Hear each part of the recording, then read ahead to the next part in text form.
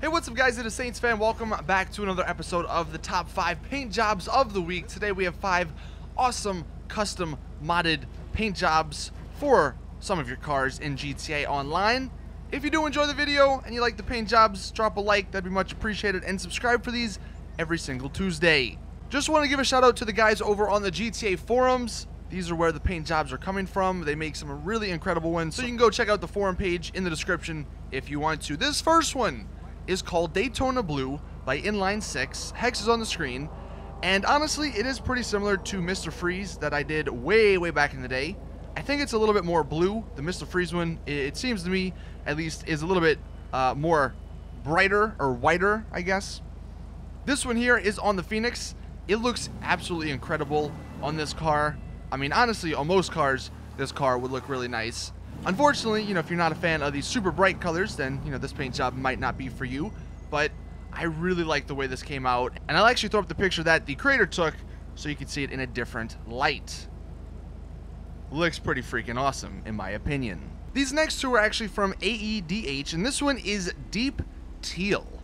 One thing you actually gonna have to do before you put the crew color on is put on the gasoline green metallic paint job, because that's actually how you get this pearlescent that's on it. It's kind of it's a little bit brighter than the base paint, but it's not as bright as like a a cream or a ice white or a frost white or anything. I really like this one, especially on the Stinger GT here.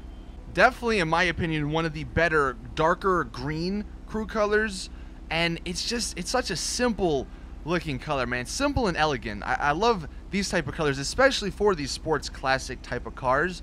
But I mean, even putting this on, a super or a sports car, it will probably still look really good. Also, just so you can see what it looks like on other cars, here is the teal green, or the deep teal on the Dukes. Man, like I said, any really sort of older, or not older cars, but like, I don't know. I feel like this car, even though, like I said, it might look good, or this color might look good on sports and supercars, I feel like it fits, these sort of classic cars the best. The second color from him, though, is this one. Don't think there's an actual name for it, but it's a really beautiful red. It's almost similar to the Cabernet red. It does differentiate from it a little bit. I'll show comparison here in a second.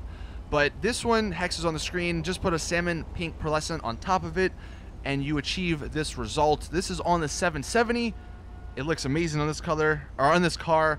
This car does, as you can see, have a lot of curves on it, so you get some really nice lighting effects on it in some parts. But here's actually a comparison of what it looks like against Cabernet Red. You can see Cabernet Red is a little bit, I would almost say, darker. It honestly, Cabernet Red, in my opinion, it looks more purplish than that crew color. And then since we put the salmon pink pearlescent on that one, you can see it's not as toned down, I guess, or it's not as white, because this one I think has a frost white pearlescent on it. But I really like that color, and again, it looks great on the 770. The fourth color we have is called Appletree Green, and we have it here on the Massacro. I feel like this color is kind of in the middle between the people who like super bright colors or lighter colors, and then a darker tone of the color, because this one is kind of in the middle. It's not as dark as, the deep teal, but then it's not as bright as, some of the other, like a mint green, for instance. I really like the way it looks on this car. I think this is just a frost white pearlescent on. Really simple, really nice and elegant. And if you are a fan of green cars, then I think this one is definitely a great one to add to your garage. And then last but not least, we have this one. It's a Ford Holly Green, I guess, from Spacey. And this one is on the Rat Truck. You could probably test this on some other vehicles if you want to see what it looks like. On this one, I really like the way it looks, especially with the sort of worn down look of this truck.